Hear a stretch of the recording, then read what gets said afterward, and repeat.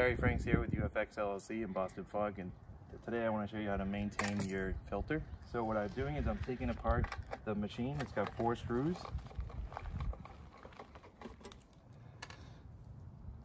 2 on top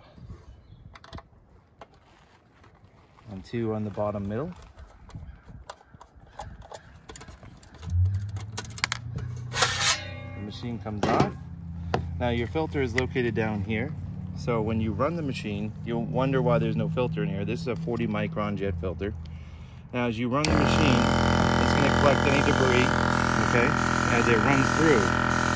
Now after a certain amount of time, could be 6 months or every season or whatever, what you can do is you simply take your cap off. This is called reverse purging.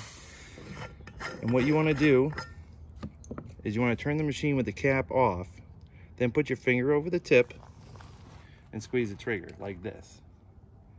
And when you do that with the machine running, it's going to suck everything back through the filter that's been collecting in one direction, and it will put all the debris collected through the year into the tank. You can then dump the tank and you have a brand new system. So I'll show you, and let's keep an eye on this filter. I'm going to turn it on. I'm going to put my finger over the tip and squeeze. As you can see, get closer, sorry. Keep an eye on that filter. See the water running through it, going backwards. It's collecting any debris. There you go, just completely cleaned out your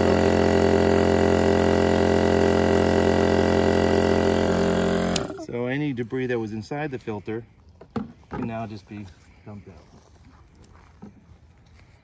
And you're good to go with a brand new system.